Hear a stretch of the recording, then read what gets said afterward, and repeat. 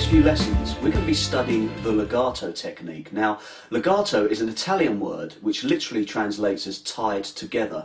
And in musical notation, it refers to a passage of music where the notes are joined together in a smooth, fluid motion. And how you apply this to the guitar is the result of a series of hammer-ons and pull-offs with very minimal picking in between. And over the course of these lessons, we're going to cover over 50 legato licks that, with regular practice, you can incorporate into your own playing. So let's get tuned up and get started with the first lick.